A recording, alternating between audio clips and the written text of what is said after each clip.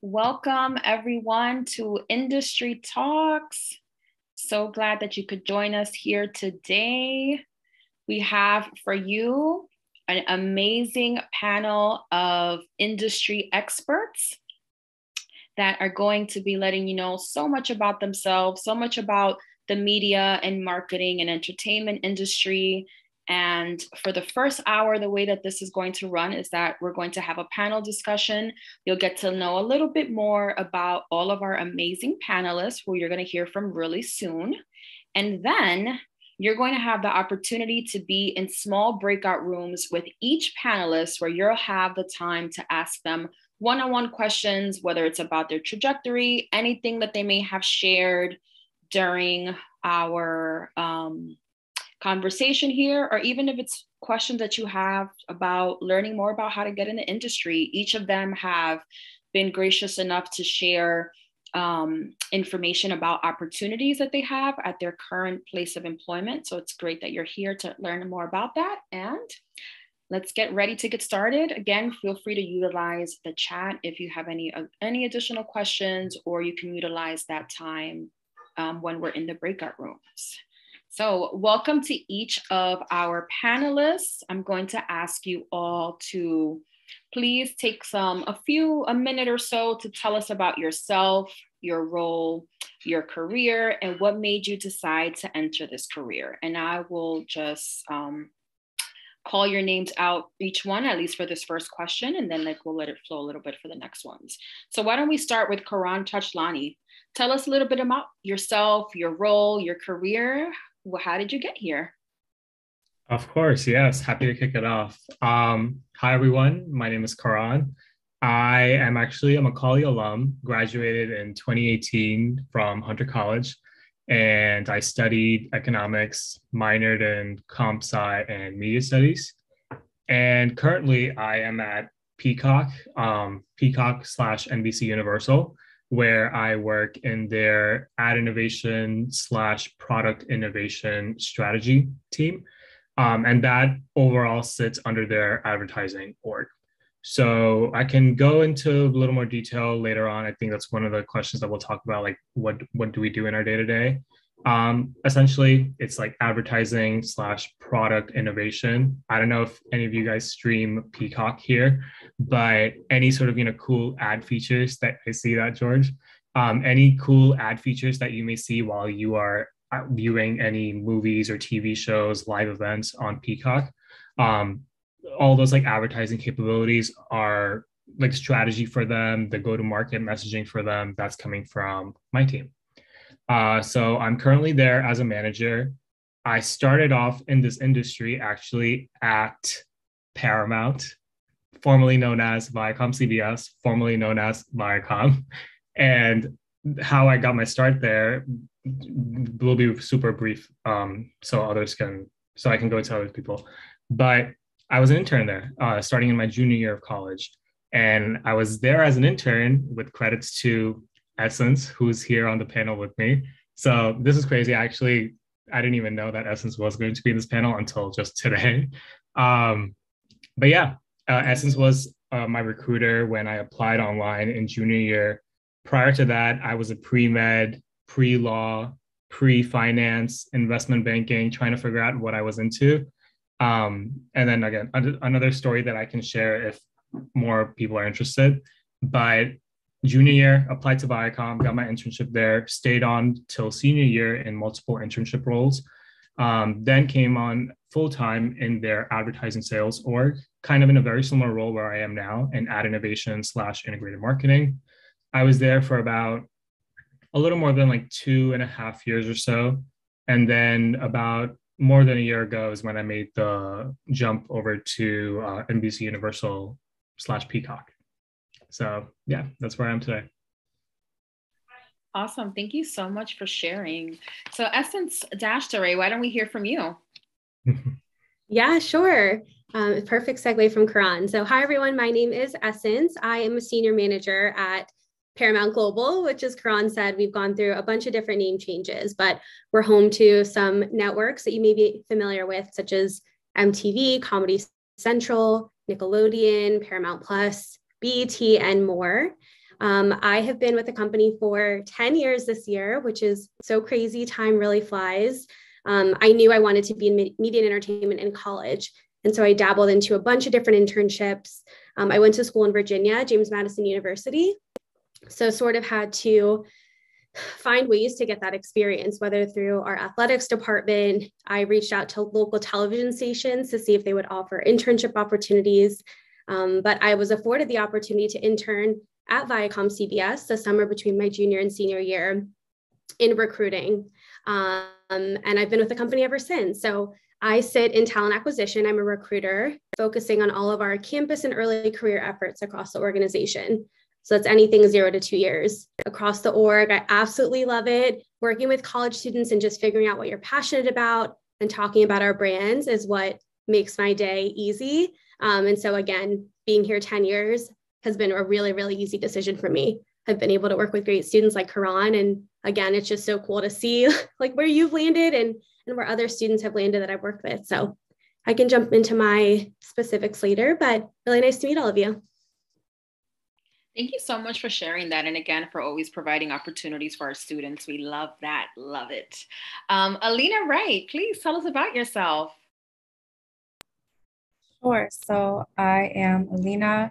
I am the brand and product marketing coordinator at Spotify for the songwriters and publishers team. I have a very interesting background. It wasn't in music like a lot of my colleagues. They're all from like music startups. I was working in tech prior to this role, but a very like stuffy tech where I couldn't be too creative. And that's something that I realized stayed constant within me throughout my career so far. And in this role right now, I have a lot of creative control when it comes to like making playlists for people, engaging with different artists. I am not working with marketing to consumers and listeners. I'm marketing to the actual artists and producers and publishers that also engage with Spotify.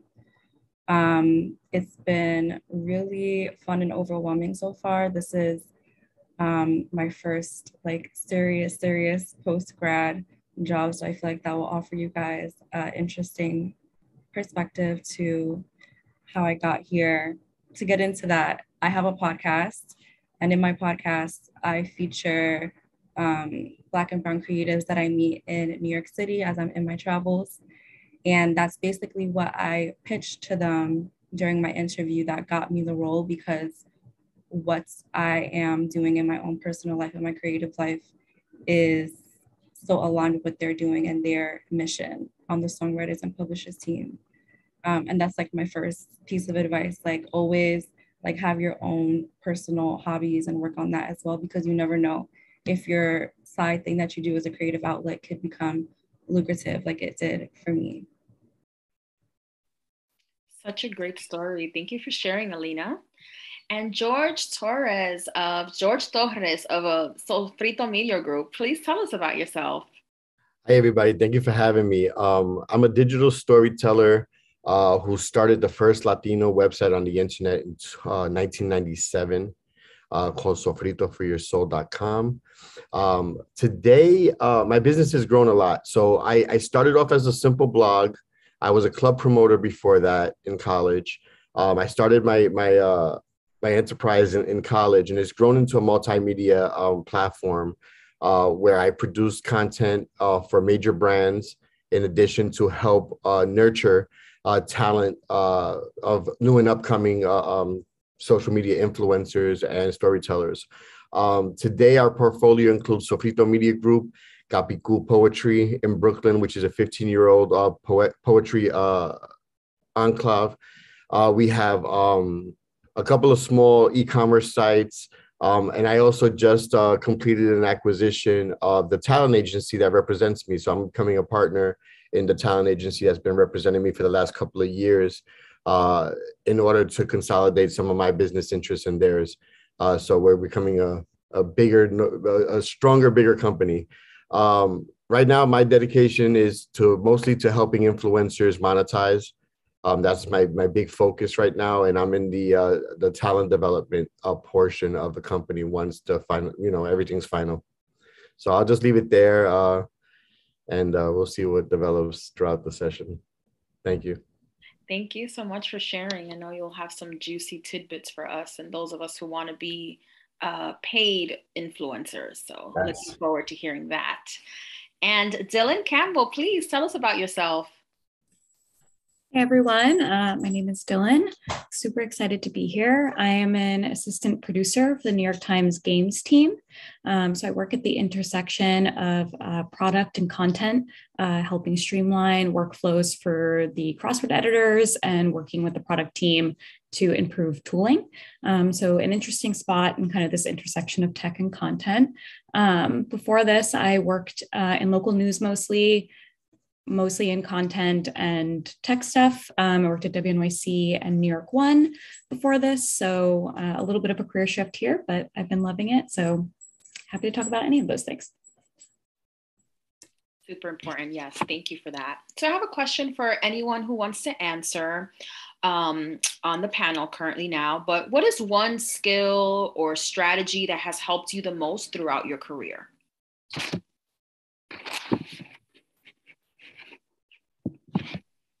I'm happy to take this one first. I'll rip the Band-Aid off. I think mostly just saying yes to projects that come my way. Obviously, don't overdo yourself, but taking opportunities as they come, even if they seem like they're not fully relevant to you, just to see what that experience is like. For example, like in college, I worked at What to Expect When You're Expecting, which is like a pregnancy news website. And they suggested that I write the copy for our Alexa app. It's not anything that I thought was going to be very interesting. It was a lot of tedious work, but it helped me end up getting a job working on smart speaker content at WNYC, which set me up for this role at the Times that I have right now. And it helped me find out that I really like this intersection of new technology, emerging media, and content. So I encourage you to just say yes to stuff and see how it feels and try it out. And if you don't like it, you don't have to do it again. That's my hot tip. I will say that for me, it's been self-awareness. Self-awareness is like the biggest tool that I've deployed throughout my career in all aspects. Even throughout the first 15 years of my of the website and the media company, I always kept a corporate job. So I worked for FedEx Kinko's for a couple of years, worked my way up to district manager. I also worked for T-Mobile USA as a senior manager for 10 years. And I helped the CEO become one of the best tweeters in the world as far as CEOs are concerned.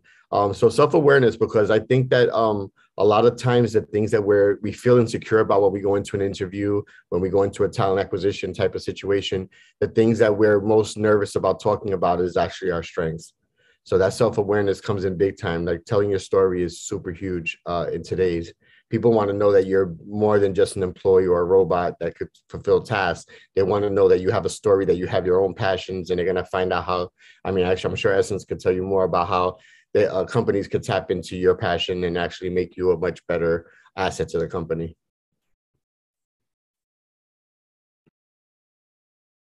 That's so true. We want our makeup, we're reaching diverse audiences all over. So the makeup of our organization is really important. You want people from different backgrounds with different diversity of thought and passions and interests. So spot on, George.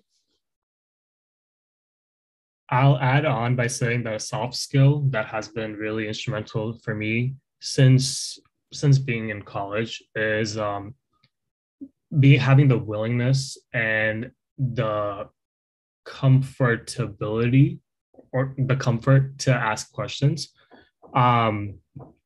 Because since my first internship at Viacom, just being fresh in that media space, thinking back then, like I did not know anything about kind of the behind the scenes of what goes on in terms of like sales or research or marketing. Of course, I knew it from a very holistic level, but not, what do people do on a day-to-day when they come in the morning and before they leave in the evening. So I really took it upon myself as an intern, which is, an advice that I would give to everyone. Meet with a lot of people for like informational chats, for just, quick coffee chats, and ask a lot of questions, both with those people who you're meeting, just to learn about their job, and internally with your own team. If you're presented with a task and you're not sure, how to proceed with it, I've always kind of taken upon myself to like, okay, let me break down what I do understand. Let me set aside what I don't understand and really go back to, whoever I'm working with, to ask questions about that role. And that has been super helpful to me just in terms of getting a wider knowledge set of the industry, and also just me just growing as a professional in the industry. Like, because only by asking questions and then soaking in the answers that you're hearing back from people is when you can apply that to your work, and then in turn put out good work that after that sets you forward in the next stage. So yeah, ask lots of questions. I'd like to add something going back to like the topic of passion. I definitely feel like something that helped me is making sure that I aligned with whatever role that I was applying for, just so I don't waste my time or theirs. And I feel like it can be felt in an interview when you're not like really there and you're not aligned with their mission. So knowing that information and doing a deep dive before you send in that application, waste your time on a cover letter, like have enough information about the employer. Yeah, most company sites do have an area for mission, vision, values. Even like if diversity is top of mind for you, you can find all that information there. So if you're not seeing it on the site, do make sure like you're asking recruiters about it. Ask the hiring managers you're meeting with. You spend so much time at work, so you do want to make sure that the company that you're working for aligns with some of the things that are important to you as a person. Even just thinking about Karan's piece with asking questions, I love that. I will say that's probably been the hardest piece of being virtual, is you have to be more intentional about your outreach because you're not in the office. And so you don't have that natural, just like passing by someone's desk or their cubicle. So sometimes you have to be a little bit more intentional about that outreach. But again, don't be afraid to ask questions if they come up. We're there, Slack, email, whatever it might be.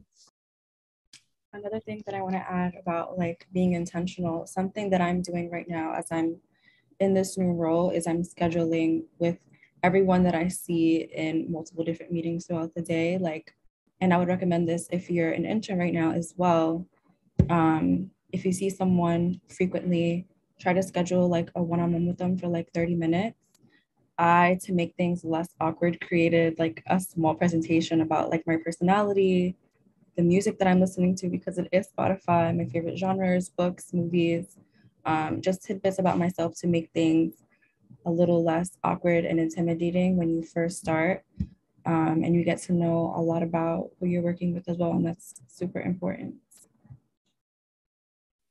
You all share some really great points. And that was actually one of the questions that I was going to ask, because it's a pandemic, right? It's Zoom. It's not always being in the office, or maybe still working from home, or going in maybe 1 or 2 times a day, if at all. So what are some ways that, if anyone else has any other tips, or what are some ways that you can ask someone for a virtual coffee meeting or those kind of things? Does anyone else on the panel have any other ways of how to maybe contact a recruiter, or how to just even build relationships at your internship or any place of employment while we're in this weird space of the pandemic?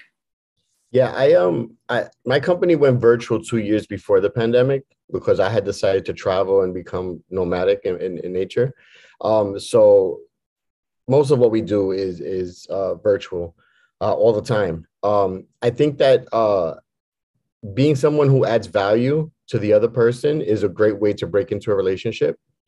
So when you introduce yourself, finding out like, what can I do for you? As opposed to like, I want to know more about Spotify. How can I get my music played? Let them know that, what your relationship is with the brand I'm talking in the concept of brands. Let them know what your relationship is to the brand. So I'll give you an example. A couple of years ago, I had been working with a Guayabera company, a shirt company, and they had been furnishing all my shirts for my speaking engagements and my fireside chats. And that company was going through some hard times, and they couldn't no longer provide me for the shirts. but I've already built a brand around wearing these really colorful and really popular shirts at all of my events, right? It was my uniform, so to speak. I didn't wear suits. So I reached out to a company called Cuba Vera, which was acquired by Perry Ellis, which I didn't really want to go high end. I really like working with a smaller brand, but I really needed something in a pinch, and they were the only ones that I could leverage quickly. Quickly showed them, say, hey, listen, I really love your shirts. Here are a couple of the shirts that I own from your line, and I just want to know if at some point in time, we could have a conversation about partnership. Legit, in 3 days, I got a shipment of 105 shirts. Like, I didn't get payment for it, and that was the trade-off, right? That was the building relationship part. It was like, okay, well, let's see how we could work together. Well, here's a sample of everything that we have in our current line. And they got it to me in my size, and it was just really cool. And I ended up showcasing about 12 pieces over the next year. And then that led to paid opportunities down the line. But it was really like, okay, well, I'm in a pinch. You guys want to promote this. I already have the audience that's looking for this particular type of cultural shirt. And it's a win-win for both of us. So making sure that you have something to add of value instead of just asking for something for yourself. That's a really great tip. Thank you for sharing that. So another question for anyone on the panel. What are some common misconceptions that people often have about the media or marketing industry? I can kick this off.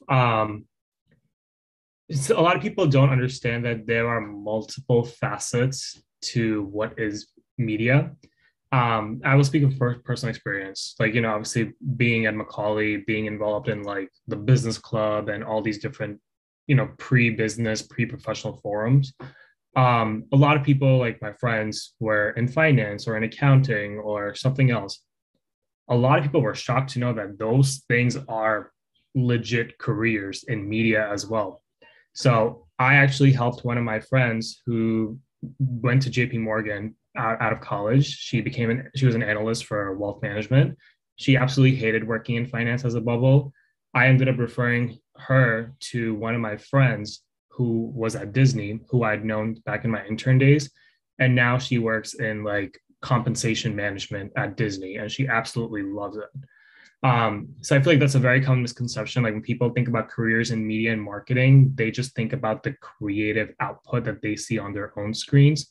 But there are literally so many skills and business lines that go into the overarching media world that I definitely like encourage all the students here to really go on the company websites, look at their about us sections, see what their lines of business are. Go on their career site and see, like, when you filter by function, what are those actual functions? And then it gives you an impression of, okay, if I'm an accounting major, or if I want to be more like numbers oriented, but I'm really interested in media, then maybe I can go into research or some data analytical space. So that's something that I learned very early on. Like, okay, there are a lot of different nuanced business lines here. And something that I still tell students who I meet with today, like, do your research. If you are into finance, you don't have to go into iBanking. If you're not that into it, go into something that you're passionate about, because I guarantee you will find somewhere where you can fit in. I remember the first time I went to a hackathon, the students were like, what are you guys doing here? I'm like, Nickelodeon, we have like apps and games, and, like we have a team of, iOS and Android developers that are like creating this content. And they're like, oh, wow, I like never even thought about that. So.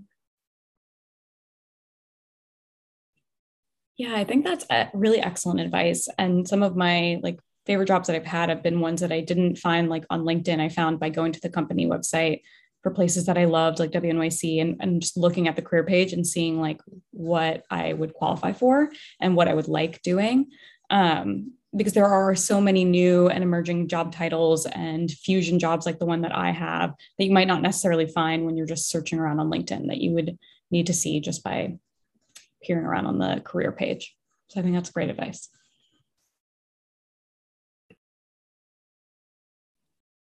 Great, thank you for sharing that.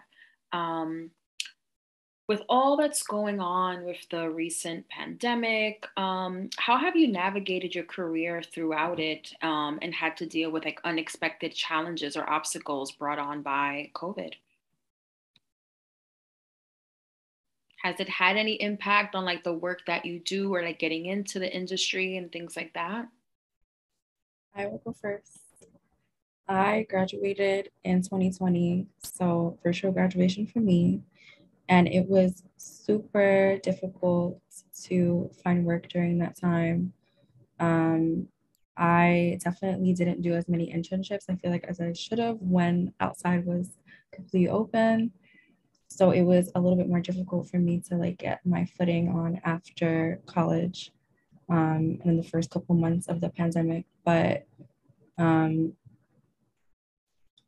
I just kept applying to internships and positions, and eventually like I got something from in the tech world, which is where I wanted to go, but again, not as rigid as like AI and like aerospace. I wanted to do something a bit more up my alley, like music.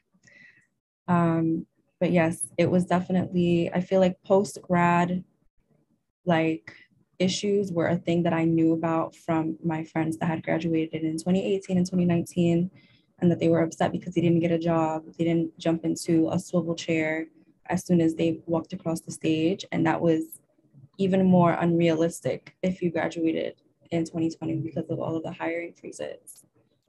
So that was definitely different than what I expected my post-grad experience to be. I think that for us, since we were already remote, we didn't have that learning curve that a lot of companies had to kind of jump into and figure out how to use.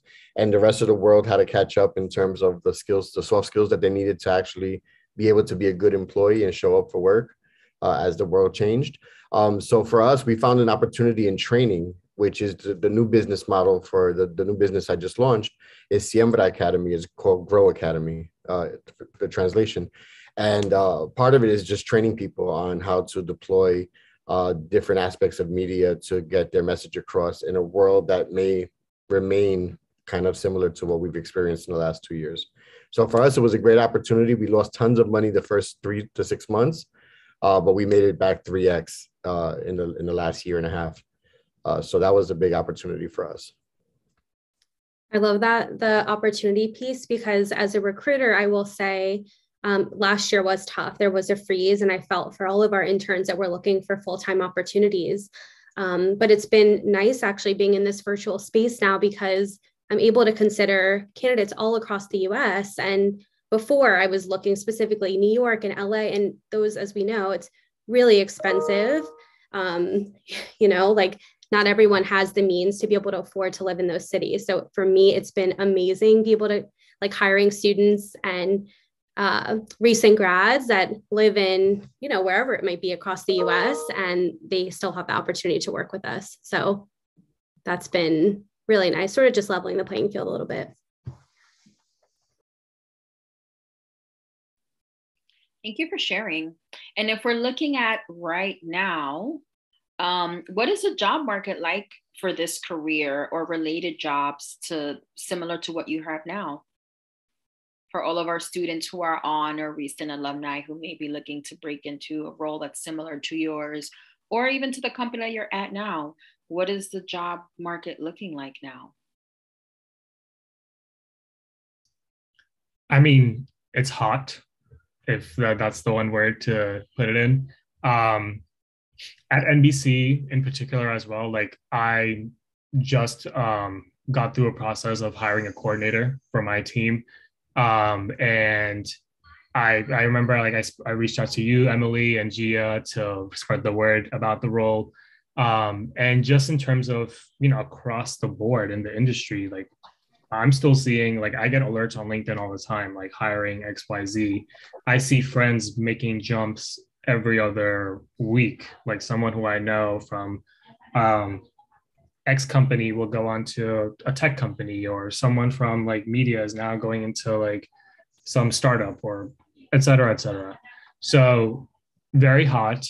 I will say that definitely do your due diligence of the role that you are interested in. Like although the job is hot, does not mean that you apply to everything under the sun. As I know, as a new student, it can be very tempting to do that. I mean, not a new student, as a new grad, it can be very tempting to do that. But definitely, you know, like refine sort of your interests, kind of, you know, be nuanced in what you are applying for. Like if you know in a general sense that you're into a marketing function, then look for like those marketing function roles. If you know that you are into numbers, then look for, you know, different functions that cover like data, research, etc. So yeah, kind of be mindful when you apply, and also leverage your network when you apply. Like because the job market is so hot, there are employees at those companies that they are in return, like they are eager to get new people in. So reach out to your network, you know, reach out to alumni, reach out to your career center, and get advice in terms of, you know, who can be a good person. Do you know someone who I can talk with? So yeah, it's a very hot market for sure. I always lean on the alumni piece. If you are looking to maybe share your resume with someone and you've applied to a certain company, like check on LinkedIn to see if there are any alum that are working at said company. And when you do reach out to someone on LinkedIn, because some of us are inundated with messages, I would recommend have an action item. You know, hi, my name is XYZ. Like I've noticed that you are also an alum of Macaulay Honors. You know, I've applied to this role at your company. Would love if you could flag my resume for the recruiter. You know, this is the job ID number. Here's the link. Like I really appreciate your time. Additionally, if you had 15 minutes for a coffee chat, you know, I would love the opportunity. So just always make sure if you are messaging someone on LinkedIn, I would have an action item. And rather than ask, hey, just, you know, I'm a recent grad, what opportunities exist at your company? Say, I had the chance to browse your site, was really excited about this role, and I was hoping you could flag my application for someone. And if you're looking to get into HR, there's a lot of opportunities. We're actually hiring a huge team right now within TA, just given the way streaming is sort of like just continuing to grow. But usually you would come in as like a recruiting coordinator, an HR coordinator. We also have sourcers. So check out the site if you're interested. Thank you so much for sharing that piece. I think that's critical because the message lands differently on someone's inbox when you're sliding in their DM.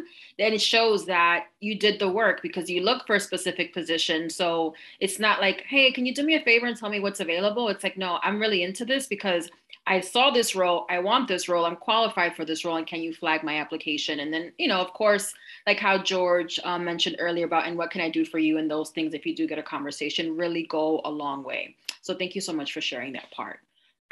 And then, so once you get the job, right, because that's the ultimate goal, do any of you have advice for ways that you can progress in your field and in your line of work, right? So once you did the internship, you got hired at your internship, or you got hired at a job, what are some ways that our students watching now can move up in the ranks and progress in their roles and in their career? Any tips for that or suggestions? Yeah, I like this one. So I always like to be the wallflower, right? I would go into networking meetings all the time and just watch people interact with each other to see what drives them. You know, in networking meetings, people walk up to each other, they shove their business card in your face, and, you know, before the pandemic, right?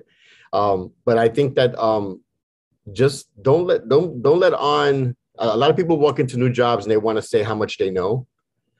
I would just say, go in there and just listen to everybody, watch everybody, pretend you don't know anything, and then just hit them with the right thing at the right time. You know what I mean? Show them your skill set at the right time. Because a lot of times when you come in and you say that you know, you're actually blocking the opportunity to learn something a different way.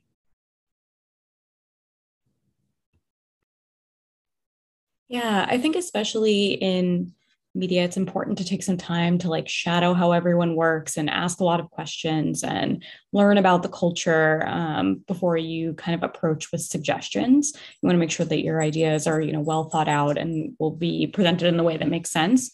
So I would say, schedule a lot of one-on-ones, ask people that are in slightly higher positions than you or on your level that you should to like, can I shadow you? Can I spend some time watching you do this thing? I'm interested in learning more. And I think those kind of like one-on-ones and that observation can be really helpful in learning kind of how the culture works and how you can grow. I also suggest that you try and find a mentor and ask them about like the career ladder at that company if they have a really specific one, and take a look at it and all of the options and see like, okay, if I want to go from assistant producer to producer, here are the things that I need to be hitting, and these are the things that I kind of need to do. That way you can ask questions and try and take on those opportunities if they arise. So that's my advice. Awesome. Thank you for sharing. So this next question is for Essence. What I will share is that our interns did go on your LinkedIn and find a little bit more about you and had some specific questions for each of you.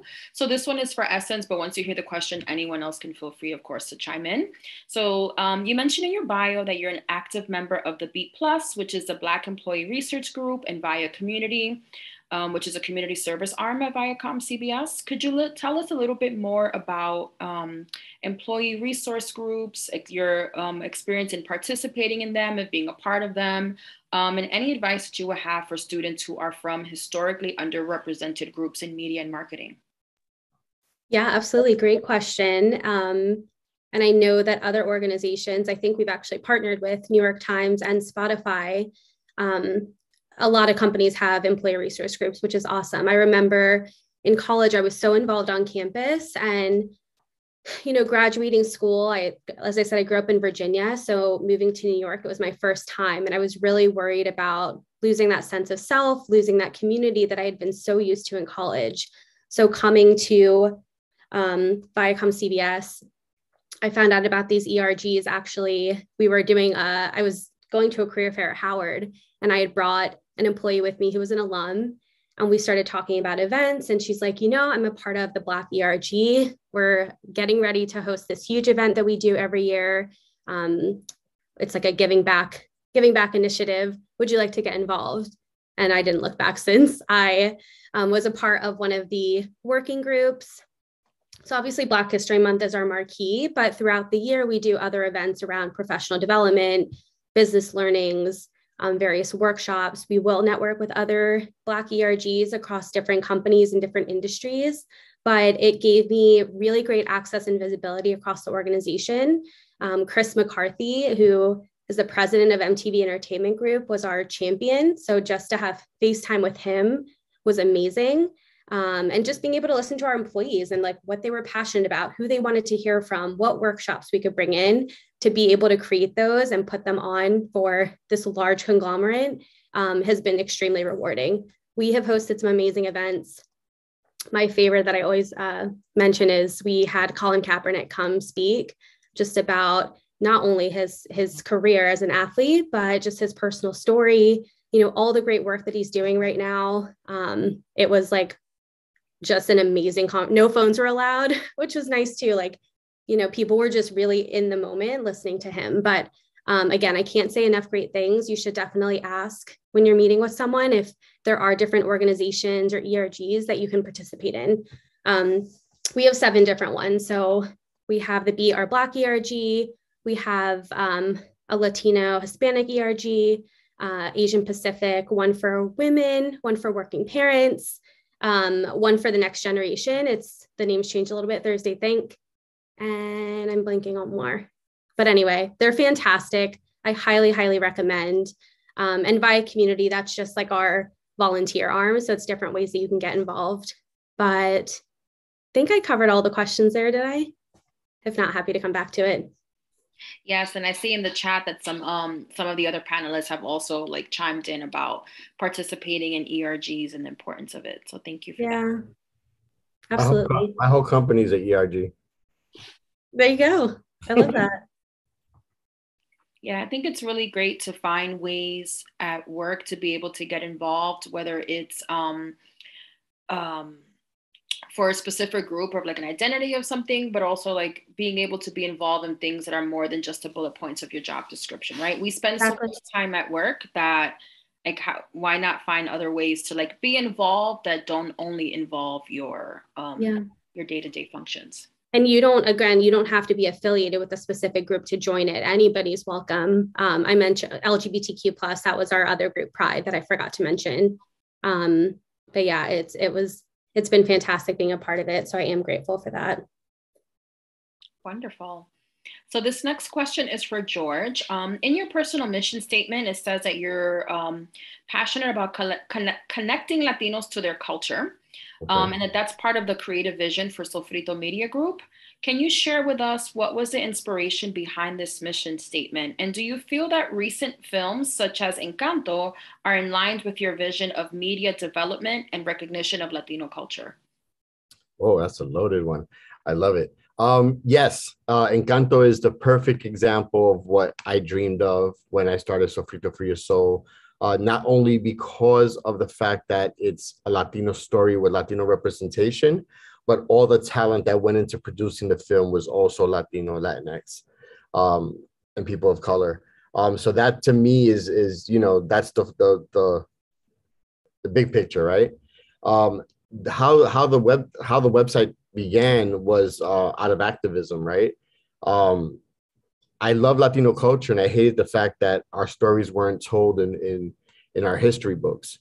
And when I discovered the HTML platform, like the platform www, the World Wide Web, I decided to be able to start sharing small stories. I started off with poetry, actually, and it kind of went viral from there. And viral at that time without social media. So that's the other piece of it. So it went from me sharing my poetry to people submitting their own poetry, to asking me to judge it, which I would never judge poetry, but that's the request they would have, to producing and promoting poetry events. And then the music came in, then the food came in, and next thing you know, in the college scene, I kind of ran the Long Island Latino, like all the festivals. I worked on all different types of projects. I was the first outside source to help with the first Latin American exhibit that featured artists, the masters like Frida Kahlo and whatnot at the Nassau County Museum of Art. And we just kept building from that. One of the things that was really huge for us that took us to the next level was the fact that we started a project, a kindness project for soldiers who were in Desert Storm. And we had all these different organizations, mostly mothers and local grassroots organizations getting together cultural candy to send to soldiers that were away from home. So the website, we just kept growing from that. So producing events and just continuing to find different ways for people to tell their stories, to celebrate culture, to find connectivity with, even if they're second, third generation. And then most importantly, one of the things that, like, having conversations that we normally don't have, like racism within Latin America, conversations like that, conversations about machismo and marianismo, the patriarchy, talking about mental health and things of that nature. So we really challenged a lot of things early on in the game. I then became a ghost producer for a company called Community Connect that ran 3 different platforms that predated Facebook and MySpace, called Black Planet, Mi Gente, and Asian Avenue. So because of what I was doing, they actually offered to buy my company, but because I really didn't have a company, it was just a website that I was doing as a hobby. I then decided to leverage the talent that they thought I had into actually helping produce better content for them and helping them steer their direction in the digital space, Wild West, 5 years before MySpace ever became a thing. So it's pretty cool stuff. It's good to be first because you don't have anybody to measure yourself after, True, yes. Thank you for sharing that. And this next question is for Karan. Please tell us a little bit about your experience in transitioning from one major media corporation to another. Very good question. I see Essence. Your secret's safe with me, Karan. She's very interested to know what I have to say. Okay. Well, the transition itself, I will say, it was not bad at all. And kind of, speaking in a more general sense, like when you change companies in your career, often, it can be very like daunting. Like, you're going from one space that you got so familiar with for such a long time, and you're going to a new space, which it's essentially a new chapter of your life. You have to meet new people, get them to know you and how you work so that, you can leave good impressions on them. And then basically, you're starting all over. For me, I feel like I kind of lucked out because the role that I ended up going into here at Peacock is very, very similar to the role that I was doing at Viacom. Um, the only difference being though is kind of like the purview of the role. Like before, I was in ad sales and ad innovation for all the networks and all the platforms that Viacom oversees. So that includes like linear stuff, linear as in like regular TV, digital stuff. And then when we merged with CBS, I was also very much involved in like CBS Sports, CBS News, CBS All Access, which eventually became Paramount Plus. At Peacock, I am exclusively on streaming, like streaming advertising, streaming ad innovation, streaming product development.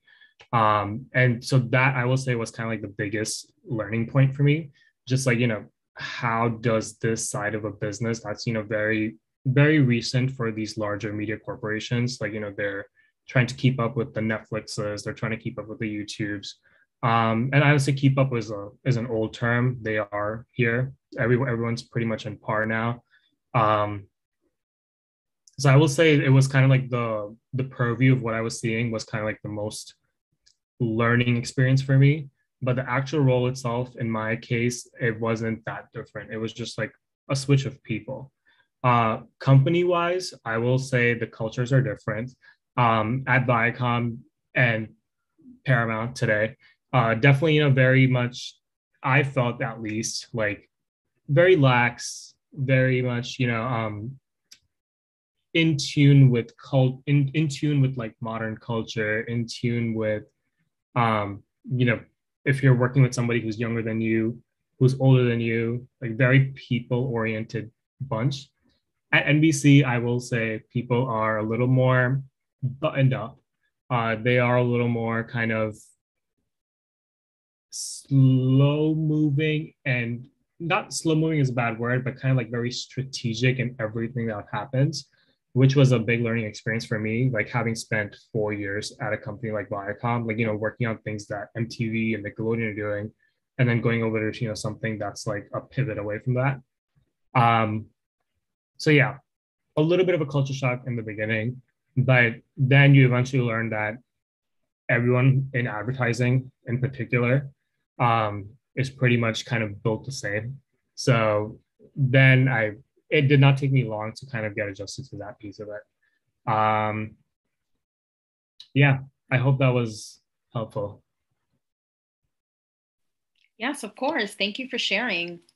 So Alina, when you were talking in your intro, you mentioned being able to utilize your podcast to leverage landing this role that you now have at Spotify as a product and brand coordinator. So do you have any tips for anyone here listening who wants to start their own podcast?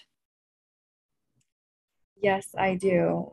I created my podcast because I needed a creative outlet during the pandemic. It was a time where I didn't really know the next step in my career. And a lot of my peers that graduated in 2020 were also like at a standstill in life.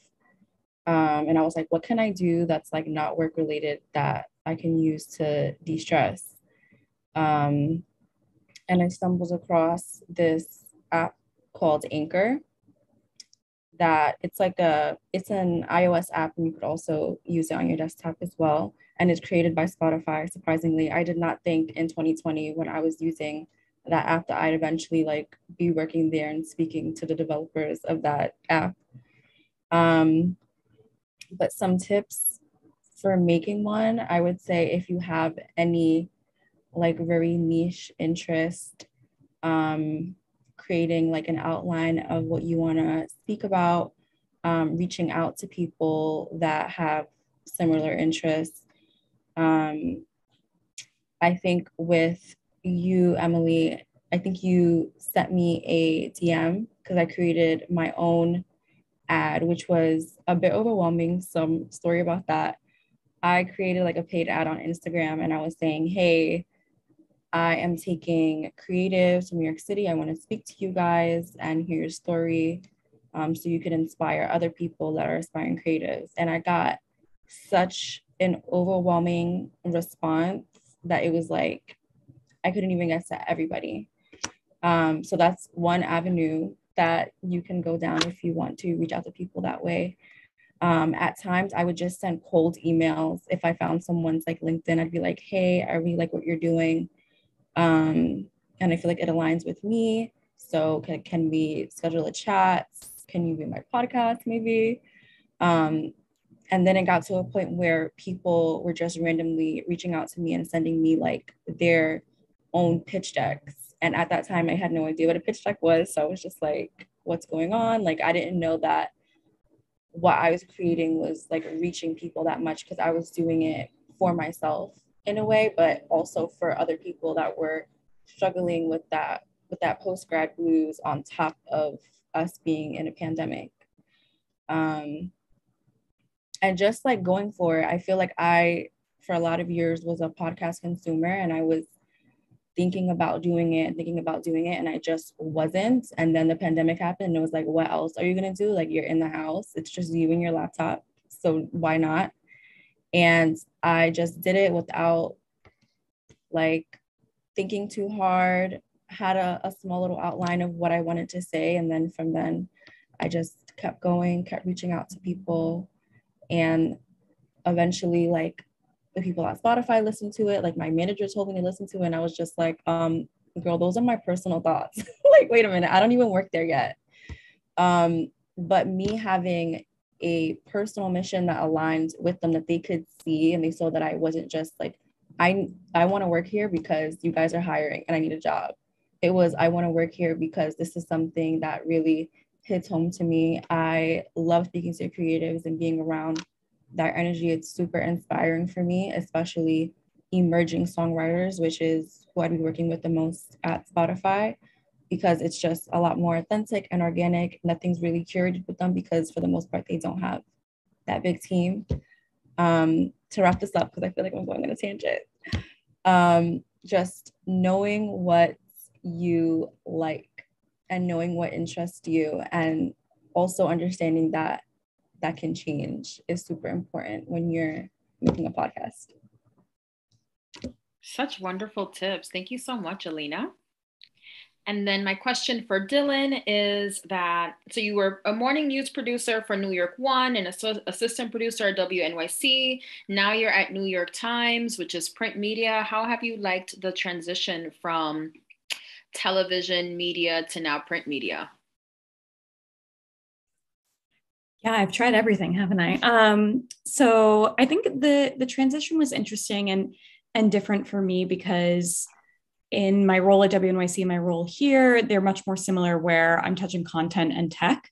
So those roles actually feel very similar despite making a print product versus a radio product. Being a producer for morning TV felt very, very different, and it's a different pace. But it was an interesting experience. I mean, getting up at 2:30 in the morning will teach you a lot about yourself and your coworkers. But it was really, really fun. And I think like transitioning is just about what I was saying earlier, where you go in and you spend some time waiting and listening and being a wallflower and absorbing and trying your best to figure out where you fit into that like environment because they're all gonna be very, very different. So I think transitioning from all of them, I just followed that same process and made it much easier to kind of fit in. And I really liked what we were just talking about, how what you like can change. And that's okay. I mean, I've tried all three.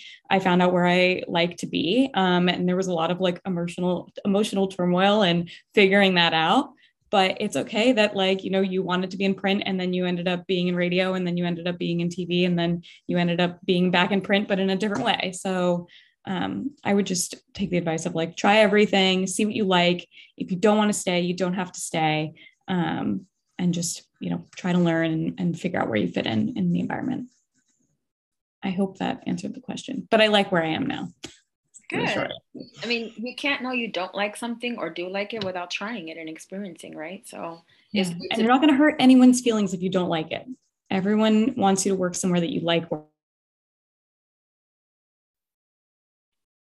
Yes, definitely. If you put in that work, if you're putting in the work and really showing your value as an employee, to Dylan's point, it will not hurt anyone's feelings, and they'll 100% you will see the support and encouragement of you maybe wanting to try something out. Or, I mean, again, a lot of, I'm sure for each company, you can speak to like the mobility that happens across different groups and functions. So that does exist too. Yes. So I've got one last question for all of the panelists before we transition into the small breakout rooms where you'll each be able to speak with them in small groups and be able to ask them a little bit more intimate questions. So the last question is, what is one piece of advice you would want students here to walk away with? And anyone can answer. I can start. I know like last year, this year has been crazy. Even again, just working with soon to be grads, I know applying to jobs is really stressful. You may have friends that are in consulting or banking or tech, and they've known a year ago, 2 years ago that they have a job, right, lined up for them after college. Just know like your journey is unique to you. Do not stress, do not compare yourself to others and worry about, you know, this friend has this job and someone already knows, and just you're going to stress yourself out so much thinking about all those things. So just remember again, like your journey is unique to you. And I know it sounds cheesy, but like things will fall into place when they're supposed to. And good luck. I'm here as a resource if you need.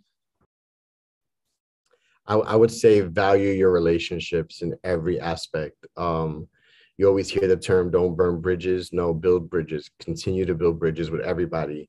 That person that's in the mailroom today may be the person hiring you tomorrow. Like the world of media is very, very volatile at times. And that could be good because it creates a lot of opportunity for people who are hungry, who have that hustle in them. So absolutely. Just, you know, be kind to everybody and just build those bridges as you go along. One advice I will leave students with is always keep your resume up to date.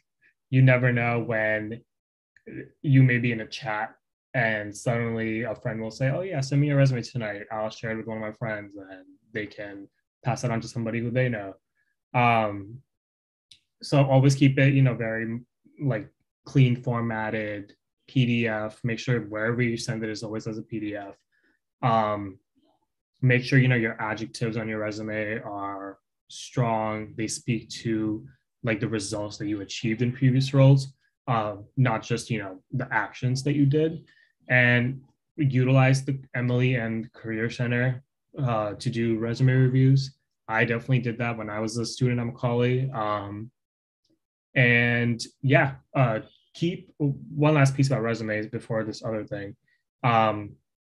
Make sure you're matching bullets to whatever extent that you can with job postings that you apply to, especially for entry-level roles and especially at large corporations where, you know, they may receive a lot of candidates for entry-level roles. Having matching with, you know, with keywords, what they're looking for. Sometimes recruiters may filter out by certain keywords depending on like the skills of a job versus, you know, what's needed. Make sure you have those keywords that a job posting may have so that it also sticks out for the recruiter as well. The second piece of advice that I was getting at is leverage your network. A referral can very well make a difference. It didn't for me in this transition that I made to NBC. That honestly, I applied online and I got it. So that was, I'm still kind of like in awe that happened. But in my first role, I feel like it's all connected. In my first role, when I was going from internship to full-time at Viacom, I remember I had reached out to Essence that, hey, I applied to this full-time role. I just graduated last month. It's very interesting. Can you please flag my resume? At the same time, I had reached out to a VP who I met as an intern who I just became, instantly close with. I clicked with him very strongly. I reached out to him and I said, hey, I don't know if you know this team, but I'm applying to this role. Turns out like I ended up getting that role. About a year into the role, suddenly my boss was like, oh yeah, I don't remember how that exact conversation was, but I remember she told me like way into like me being in that role with her that, oh yeah, I wouldn't even have hired you if I hadn't gotten your resume from this person. So it worked for me. And then that experience in itself, because I had that experience in my belt, I don't think I would have just gotten past the traditional online application zone for my next step, like for where I am at NBC. So everything is a stepping stone, but at the bottom step, my network was a key part of it. So leverage your network where you can, make those connections, try to be as organic as you can. Yeah. Thank you so much for sharing that. Anything else in the last 30 seconds? Because we are about to transition into our breakout rooms and we want to make sure that you have enough time, for each breakout. One more thing, which is something that I struggle with, is do not let imposter syndrome win. You have the resume. Once you get hired, you got hired because you had the right credentials, and you wouldn't be in that position if you did not deserve. So that's my last little piece. Great, thank you. So how is this going to work? Thank you to all of the panelists. Thank you to all for being here. We are not done. We are just done with the first portion. So the way that it's going to work is in about 30 seconds or less. As soon as I'm done talking, everyone is going to be put into a breakout room. So all of the people, students, alumni, everyone that's here watching us, you are going to be put into a room. And you're going to stay in that breakout room, whether in your room 1, 2, 3, 4, or 5. And what's going to happen is our amazing panelists here, all 5 of them, they are going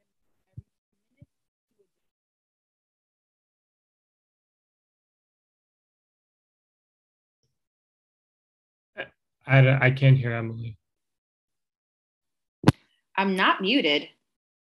Now you're back. Yeah, we can hear you now. Oh, so weird. I was not muted. Okay. So what I was basically saying was that we're going to have 5 breakout rooms. So everyone who's in the audience, you're going to be put into a room and you are going to stay in that room. Our 5 amazing panelists, they're the ones that are going to be switching about every 10 minutes, maybe a little shorter now that we're over a little bit on time. They're going to be switching to the different rooms. So students, alumni, stay here, stay in the room that you're put into, and you're going to have a chance to meet with every single panelist. Okay. So now we're ready for breakout rooms. Thank you all so much for being here.